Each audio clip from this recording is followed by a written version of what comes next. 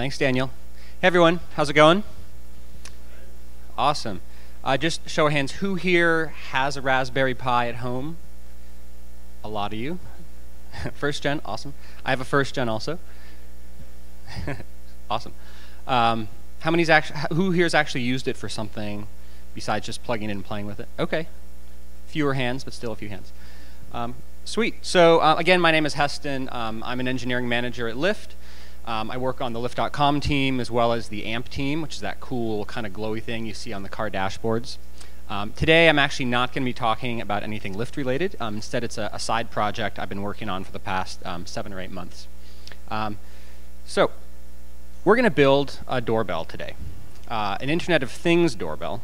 And we're actually going to build a doorbell that calls my phone.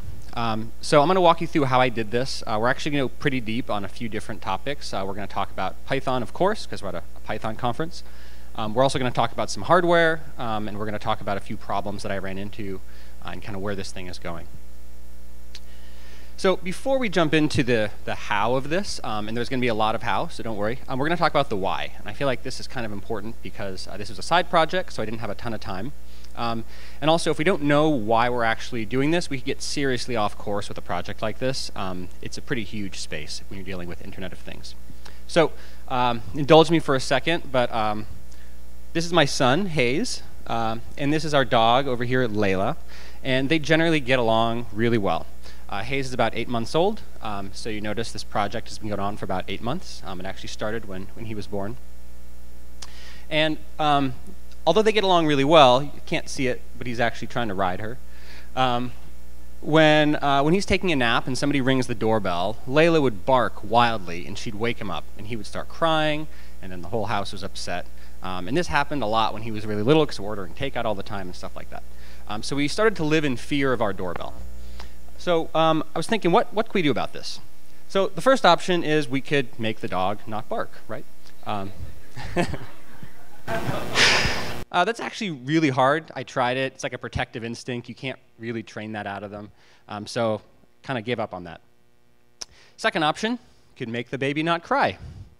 If anyone has had luck with this, come and talk to me afterwards. Again, really hard. And the third option, we could make the doorbell not ring. So I'm a software engineer. This seems like a technical problem. Finally, it seems like we're on the right track. So this was my first attempt at making the doorbell not ring. This is a 3x5 card. I just taped it over the doorbell. You think this might work, but actually we started missing a lot of deliveries. We're trying to get food, and people are really confused, like, how do I get in touch with you? And also, sometimes people would just not read it or ignore it and just ring the doorbell anyway. So this was V1. I think we can improve on it. Then I had this kind of insight, like, what if the doorbell could actually call my phone? Because I always have my phone with me. I can put it on silent mode, and then it doesn't make the dog go crazy. So that's kind of where this project came from. OK, so this exists. You can go on Amazon. You can buy one of these Ring doorbells off the shelf, and they just work. So I thought about doing this. It would solve the problem, but there's a few reasons that I didn't want to just buy something off the shelf. So the first problem, it's a little bit expensive. We just had a baby. There's a bunch of stuff going on. I didn't want to just go and start buying a bunch of crazy technology. Not terribly expensive, but something to keep in mind. The second issue is we live in a multi-unit building, so I just have kind of a personal pet peeve when I go to somebody's house and there's like 5 doorbells on, and you don't know which one to press, and some of them say don't ring this one. And so I kind of wanted to use the existing button that was on our gate because it just makes sense. There's only 2 buttons on the gate for the neighbor and us. And then the third reason, the third problem, which is actually kind of the real reason behind this, is I have a Raspberry Pi sitting in a drawer somewhere, and I've been looking for something to do with it, and this seemed like a perfect opportunity. So that's kind of the real reason. OK, so when I started off, I said I'm a software engineer. I took a semester of electrical engineering in college. Like, I have all the tools I need to solve this problem, right?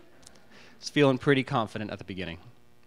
In addition to that, this is how I learned to solder. This is a book from 1979 that a family friend gave to me when I was a kid. You can learn to solder and make your own FM radio or whatever. So I had all the tools I needed. So with that in mind, let's jump into the hardware. So we're going to deal with the hardware first because it was kind of the piece I was the most sketched out by. Like Python, I do that every day. Hardware, not so much. OK, so here's what we're working with. On the left, we have a Raspberry Pi. I think this is a revision B. And then we have this old doorbell here on the right. And we have to make these two things talk to each other. They're designed in totally different eras, totally different technologies. How do we get them to talk to each other? So the Raspberry Pi has great documentation. You can go and read up on it and find all the stats. The doorbell, not so much. It's kind of this box on the wall. So we have to figure out how this thing works. So before we do that, we need to gear up. We need some tools. So this is a multimeter. This is actually the exact one I have at home from Radio Shack. Unfortunately, I don't think you can obtain this anymore, but there are similar ones on the internet. A multimeter is really useful because it tells you things about your circuit, like the voltage, the current, whether or not something is going to kill you, or whether or not if you plug something into something else, it's going to explode because the voltage is really, really high. It'll tell you if, for example, you're dealing with mains voltage, like 120 volts AC, or if you're dealing with something safer, like 5 volts DC. So a very important tool. The next tool of the Tinker trade is a breadboard. So that's kind of this little white square plastic thing. These are jumper wires. There's a few components on this particular one. These are really inexpensive, and it lets you kind of prototype your hardware in a very safe way because you're not going to short out. You don't have to solder things. You can change the connections if you need. Really, really useful. And then, of course, we need the internet. Pretty much everything computer, electronics related is somewhere buried in some form on the internet. So obviously, we need that. And just to be safe, we're going to keep a fire extinguisher just within reach. We'll get into why that's important in a minute. It is important. OK, so I use these tools. I actually took my doorbell apart. I used the multimeter, and I poked at it, and I made some discoveries. So what did we learn? So the first thing is this wired doorbell is 16 to 24 volts. It kind of varies depending on a number of conditions, but on the side of that transformer is stamped 16 volts, so we're going to go with that. Your system at home may be a little bit different, so don't take this as gospel, but it's, most doorbells are in these specs. It's AC current, which is important, alternating current, and it's also, when this thing is activated, it draws about an amp, 1,000 milliamps of power. Not a huge amount, but it's worth noting. So once I pull the cover off of the actual chime, this is what it looks like inside. So the first thing we notice is there's this pin. This is called a solenoid. And when most of it's actually behind that little that square in the middle. But when this thing gets activated, it can make the pin go up and down. So when power is connected, the solenoid activates. The pin shoots down. And then it's going to hit this metal plate. There's like a metal plate here, if you can see it. That makes a really loud ding sound. Then when the power is disconnected, because you release the button, there's a spring. The spring is kind of around the pin there. The spring pushes the pin back up to the top, and then the pin strikes another plate on the top, and that makes a dong sound. And that's how a mechanical doorbell works. So I pulled the cover off this thing. I actually saw it working. Again, surprisingly hard to find this on the internet. And I took the time to actually draw this out into a schematic because I thought it was useful to just have some documentation. But this is kind of the representation of that system. So we have 120 volts. That is what's coming out of your outlet. Then there's a 16-volt AC transformer. We saw a picture of that before. Then there's this chime solenoid here that goes up and down. And then there's this button. And the button's kind of interesting because there's actually an incandescent light bulb, which is the kind of the squiggly thing between pins 1 and 2. And then there's also a switch. So when the doorbell is not engaged, there's an incandescent bulb in there, and it glows so that you can see the button at night. Then when you push the button, it shorts out the light bulb, and then it connects the circuit. So the light bulb acts like a resistor and actually prevents enough current from flowing through so that the doorbell doesn't activate. But there's actually current flowing through it the whole time. And then when you press the button, the resistor is taken out of the circuit, a lot more current flows, and then it can actually activate the solenoid. So that is the circuit for our doorbell. I guess I put these numbers in that I didn't use. So we're done, right? We figured out how the doorbell works. Not quite, because we haven't actually hooked it up to the Raspberry Pi. So based on the specs you can find online for Raspberry Pi, this thing is about 3.3 volts for the GPIO. It's direct current, DC, and it's very, very small current, 5 milliamps, even less than that is kind of preferred. So I mentioned GPIO. How many people know what GPIO is? A few people. Cool. So we'll talk about that for a sec. GPIO stands for General Purpose Input Output. There's this row of pins or headers. This is on the model that I have, which is a PyBay. The new version of the Raspberry Pi actually has a lot more of these pins, but the first 26 of them or so are exactly the same, so they work the same way. So we have the ones with numbers on them. These are actually the GPIO pins. Then we have some ground pins. We have these kind of 3.3 volt pins, and we have some 5 volt pins. So the yellow ones are the ones we're interested in right now. They can actually be configured for input or output. So if they're configured for input, we can use it to detect if a current is turned on or if a current is turned off. And in output mode, the pin can actually provide current or stop providing current, kind of like a switch. And the 5 volt pins, interesting note, those come directly from your USB power supply. So whatever you have plugged into the wall, that's what you'll get on those 5 volt pins. So in my case, I used a pretty beefy 2.4 amp power supply like you'd get on some of the more modern phones. They're pretty inexpensive. Okay, so I've spent the last few minutes talking about hardware. Finally, let's dive into some of the Python code. So when we're talking about GPIO, we want to know how we can control these things from software. So I'm using this library called GPIO0. It's an amazing library. I highly recommend it. This is literally all the code we need to read a GPIO pin in terms of a button press. So we import button from GPIO0. We initialize it with pin 17. That's just, if we go back a couple slides, you'll see that was just the pin labeled 17. And then we can set up this callback. So I can say doorbell when pressed equals some function. And then whenever that pin is activated, it'll call that function. It's pretty straightforward.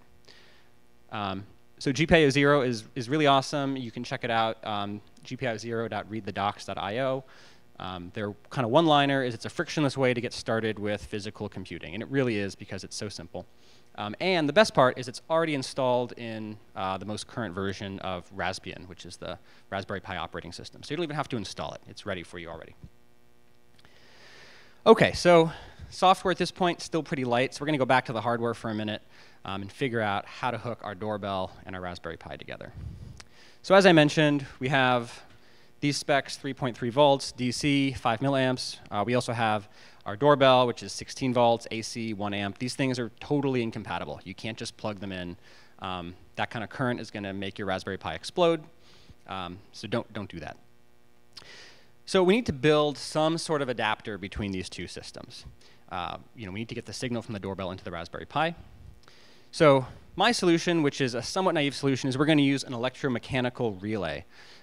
There are solid-state ways to do this, but they're kind of complicated. In the interest of time, I just bought one of these guys. This is kind of a cool device. There's a coil. I have a little diagram here.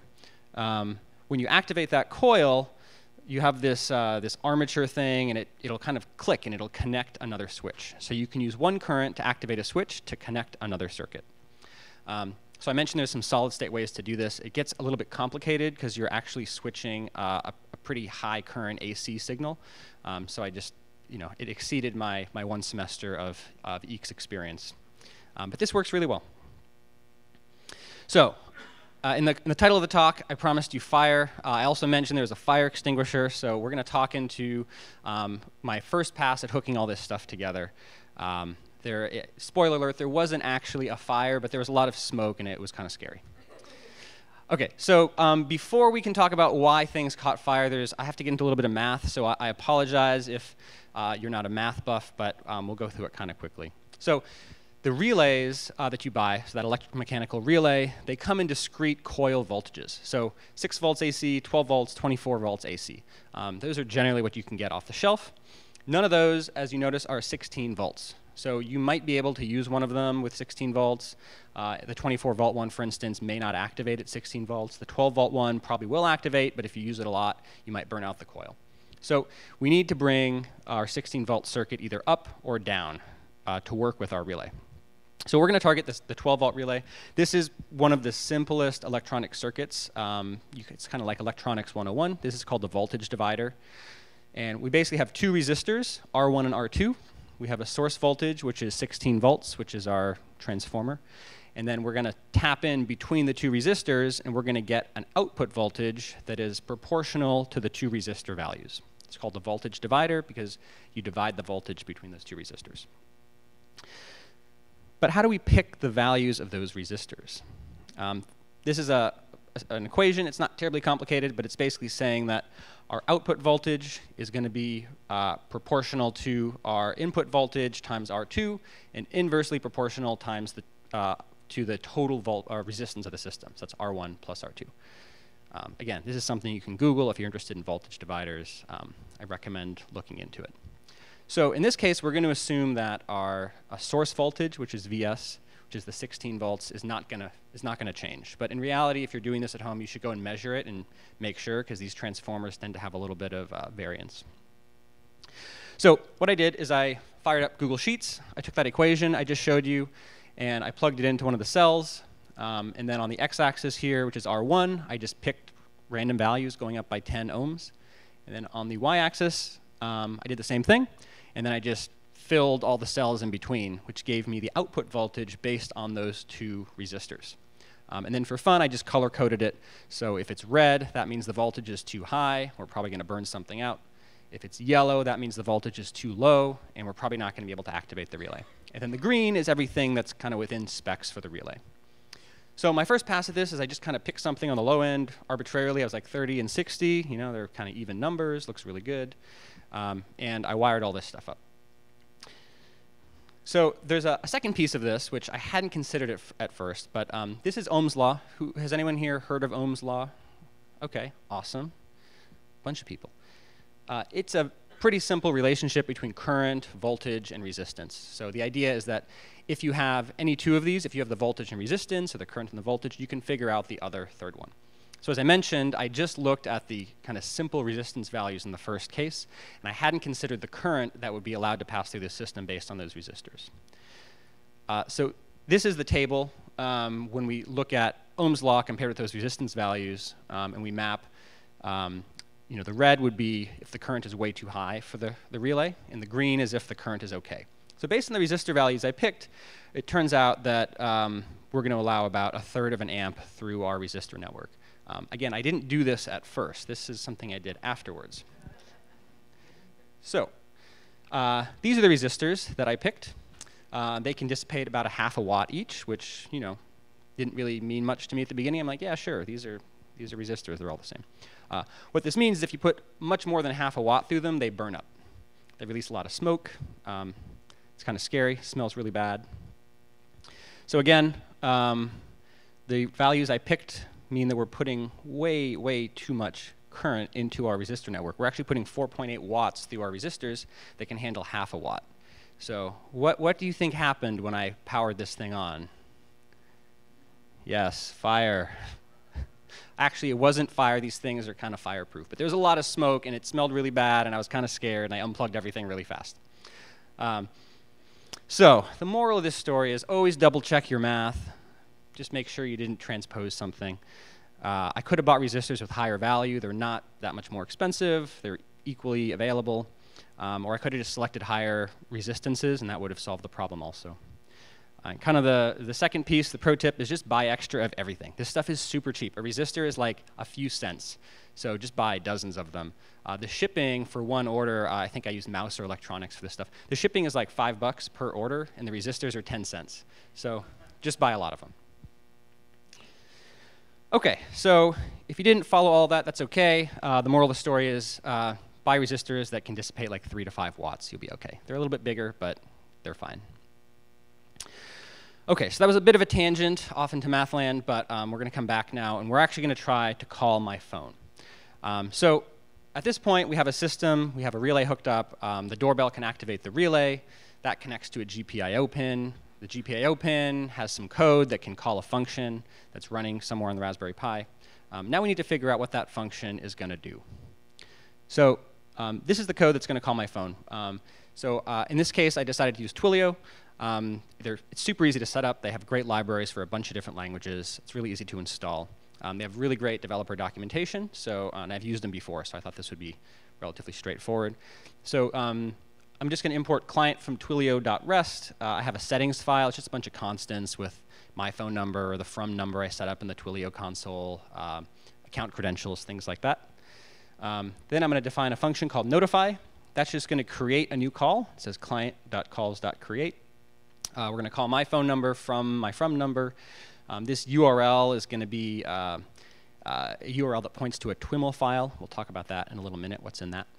I don't want to leave a message because it's really annoying every time the doorbell calls for it to leave a message on your phone.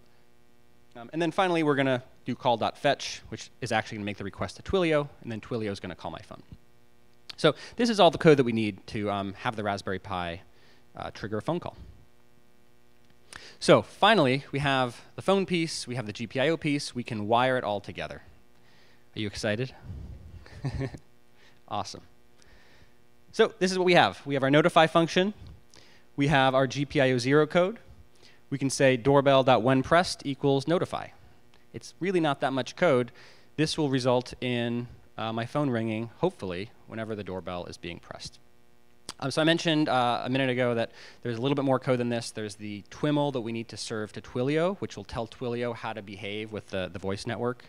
And this is what the TWIML looks like. It's basically XML. It's pretty straightforward. So what this will do, the response will say, ding dong, this is your doorbell calling, someone is at the door. So if I decide to pick up the phone, that's what I'm going to hear. So the moment of truth, does it work? So hopefully this video will play on our network here. So I'm pressing the doorbell. Here's my phone. And it works.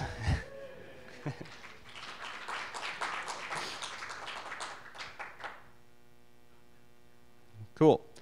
So that was like kind of my first attempt at doing this, and it worked. I was super excited.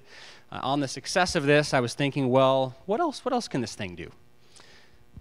Plus, I wanted to write some more code. That wasn't a lot of Python code. We spent most of our time lighting resistors on fire. So when I was playing around with the doorbell, testing it, I noticed this guy inside of the gate, this kind of gold-looking thing. This is called a strike. Basically what it is, there's another solenoid inside of there. There's a button inside of the house. When you push the button, this thing buzzes, and then you can pull open the gate. Again, for clarification, it's just that little piece. It's not actually the button. They're two separate things. So I was thinking, what if I could open the gate from my phone? How cool would that be? So this kind of became my obsession, thinking about like how we could make these things work together. So kind of back to the drawing board, took out my Tinker tools, poked around at this gate strike. It turns out it's very similar to the doorbell itself. It has this transformer, 16 volts AC, takes about an amp to activate the gate strike, very, very similar to the chime. This was actually a little bit easier to discover because there's a sticker on the side of that thing that says all these things on it. So it gave me a little more confidence. OK, but now I was faced with a couple of problems. I know how it works, but how do we activate it? There's a button inside of the house. It's not like I'm detecting a button press. I have to actually turn this thing on. So we need a GPIO pin to actually connect a circuit. And I had to dive back into the hardware. So we're going to talk about hardware again. This is the kind of the T part of the Internet of Things. It's pretty important. So again, here's our GPIO. I put a few annotations here. So it turns out that the GPIO pins, they're 3.3 volts. The maximum current that you can pull from them is about 15 milliamps. So not a ton, and I really don't recommend that much because that's kind of the upper maximum.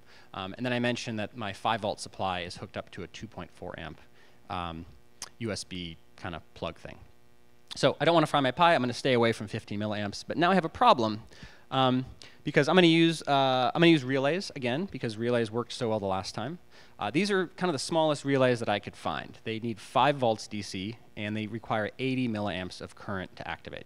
So I can't drive them directly from the GPIO. Not enough voltage, not enough current.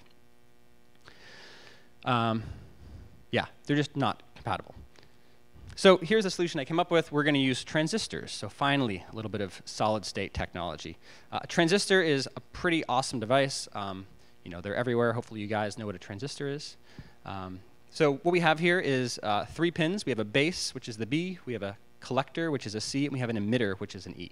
So what we're going to do is we're going to use the GPIO pin to put a small amount of voltage, a small amount of current on the base, and that's going to allow a much larger current and larger voltage to flow from the collector through the emitter. So it's basically a switch, but it's solid state, so there's nothing clicking. So as an aside, I originally wanted to use some setup like this for the whole thing and just get rid of the relays. It turns out that's a little bit trickier because voltage or current can only flow one direction through a transistor, and I have an AC circuit, so you have to use a different device, and it just got a little complicated. Okay, so we're going to use a transistor. Here's a slightly more complicated schematic, but not that much more. So we have our Raspberry Pi here. We have pin GPIO 17 hooked up to our transistor. So that's that one right there. Then when we turn on that pin is going to allow our 5 volts from the Raspberry Pi power supply, basically, to flow through the transistor. That's going to go through the relay coil. That's going to activate the relay. The relay is going to click, makes like an actual audible click sound, and that's going to connect our doorbell strike, and then the gate will unlock, hopefully. So there's an awesome tool, by the way, if you see in the corner Fritzing, you can download this thing for free online. It lets you do these schematics and print them out, and give you parts lists and things like that. So that's our hardware design. We're going to take a look at the code for how to activate this as well.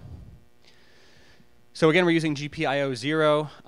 We're doing something a little bit different this time. So the GPIO 0 provides you with a number of simple devices like buttons and LEDs and whatnot.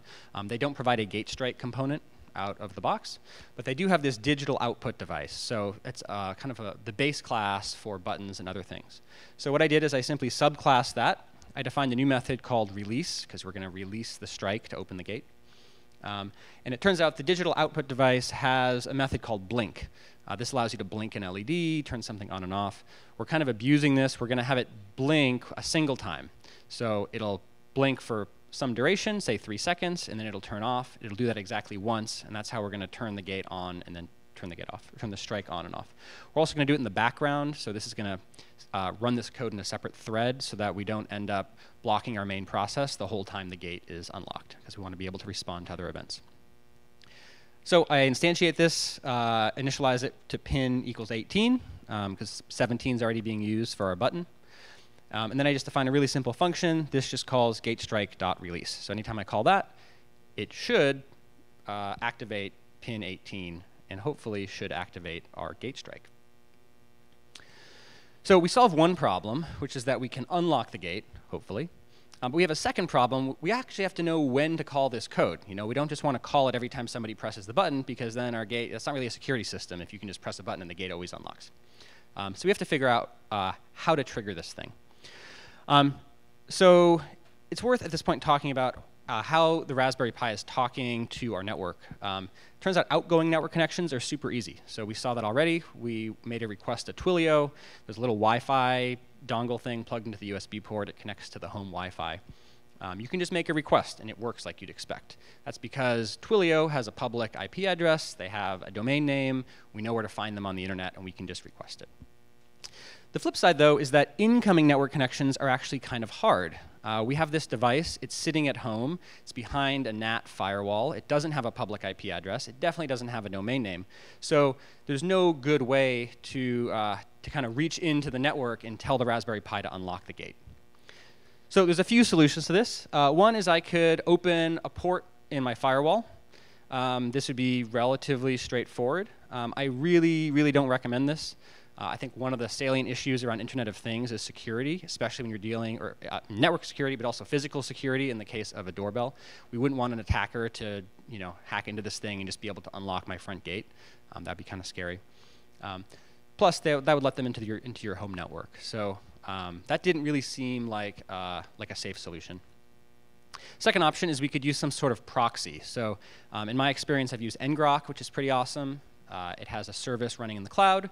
The Raspberry Pi can connect to it, and then somebody on the internet can connect to the other end, and it'll proxy traffic across your firewall. I was thinking about that at first. The problem is that it comes with a subscription, so I didn't really want to be paying a monthly fee to use my doorbell. It's not much, but it adds up over time. Third option here is we could poll a web app. I could launch something in the cloud, and I could just every second I could ask it, is the doorbell open? Or is the gate open? Should the gate be open? Should the gate be open? Should the gate be open? And then 1 out of 1,000,000 times it'll say yes, and I can unlock. So this is kind of how we used to do things back in the day. It's relatively straightforward. The problem is it's really inefficient because you're making a ton of network requests, and most of the time you don't care about them. This is especially important if you're using a free tier of something like Firebase, and you actually have a certain number of requests, a certain number of traffic you can pass before they start charging you. So I didn't want to, again, get charged for this.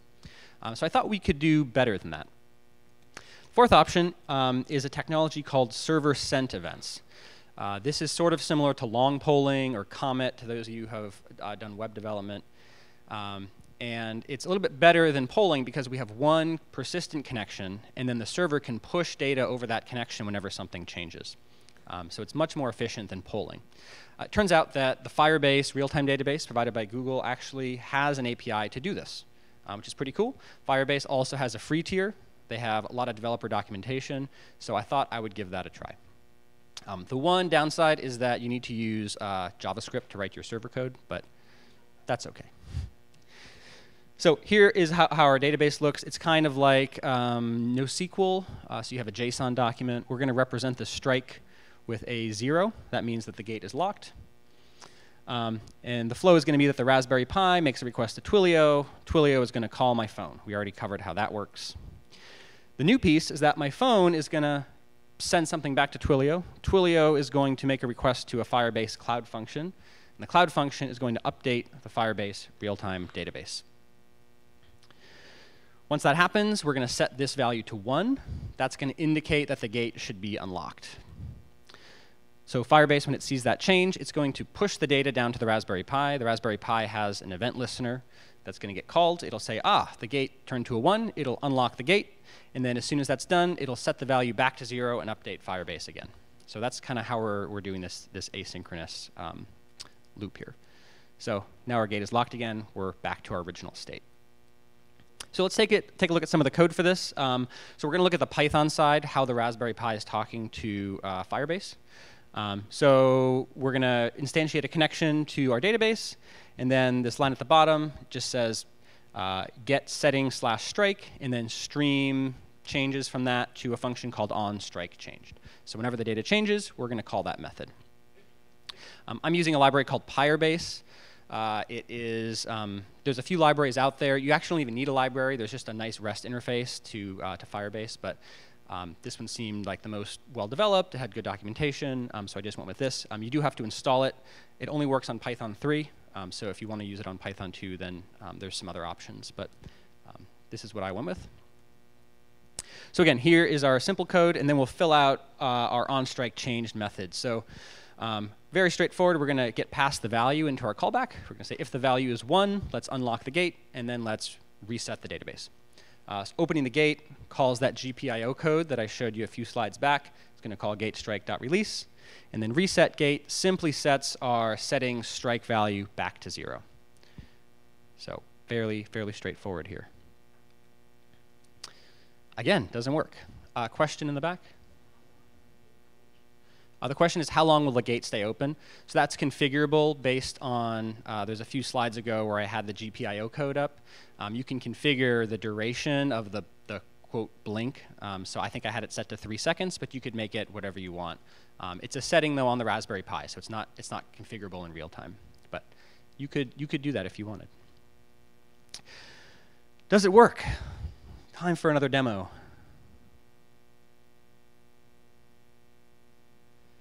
OK, so the doorbell has called me. And now I'm going to press any key, in this case 5. And you can't hear the sound, but the thing is actually buzzing. You can't really hear it. And the gate opened. Success.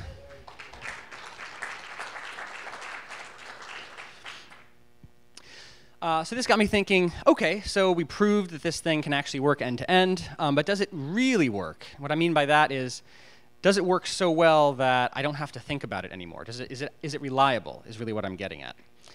So there's a number of ways to test this. My approach, since I was the only one using it, is just set it up and see what happens. Let it sit there. So after a couple days, I saw a couple of problems. The first one was I got random phantom rings in the night. This was kind of creepy.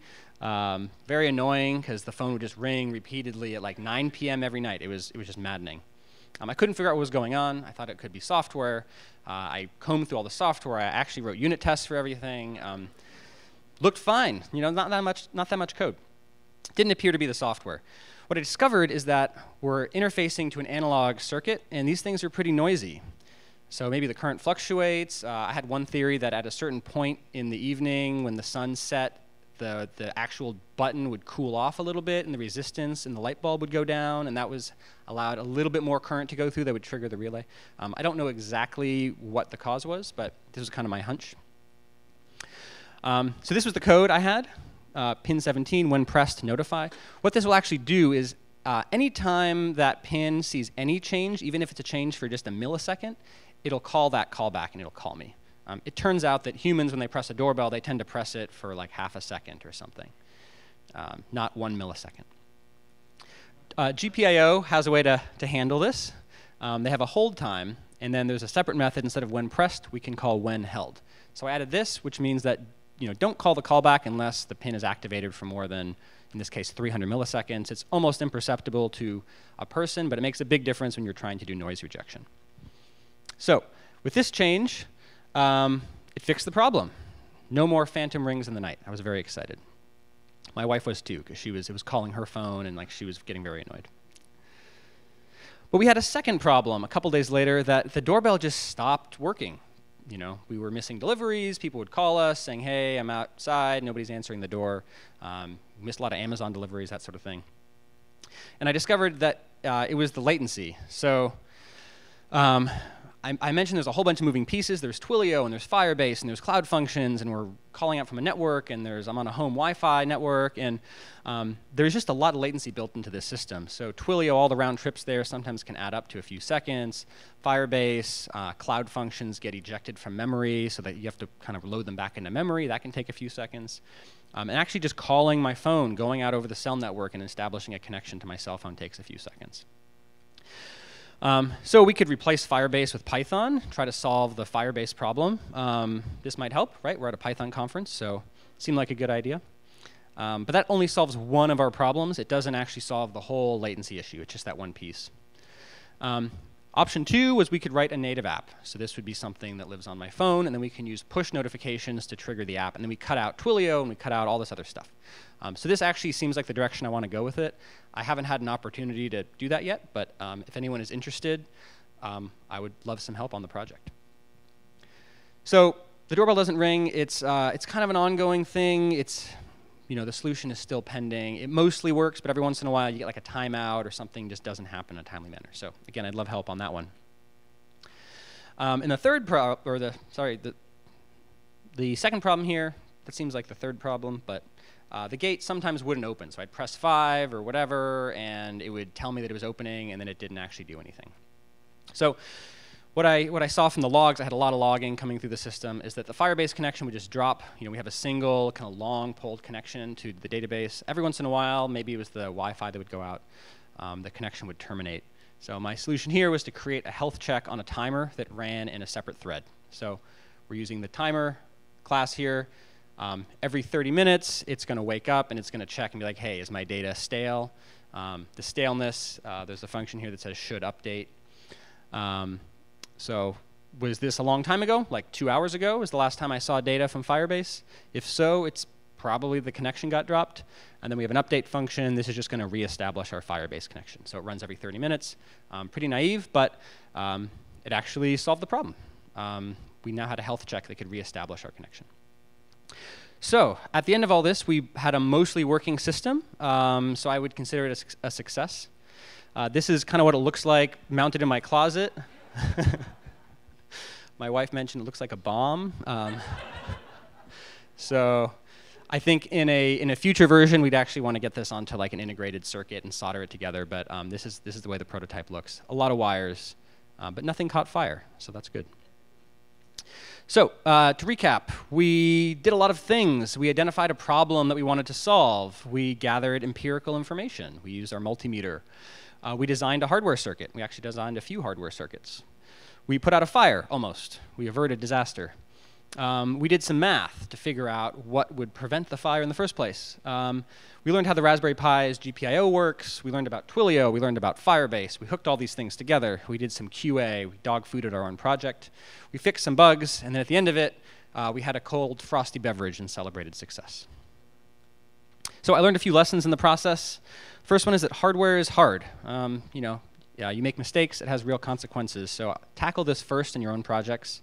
Kind of a corollary of this is that the real world has laws of physics. If you exceed the current requirement or ratings for your devices, they will burn out. In software, you can just try again. In hardware, you have to go buy new stuff. So it's worth keeping in mind. And kind of the last piece is that physical computing is within reach, like really inexpensive. A Raspberry Pi is $25. These components I mentioned are a few cents. The actual parts are very easy to obtain and very easy to put together. I think this is pretty awesome when you think about where computing has come, the cost of cell phones even. These things are really inexpensive.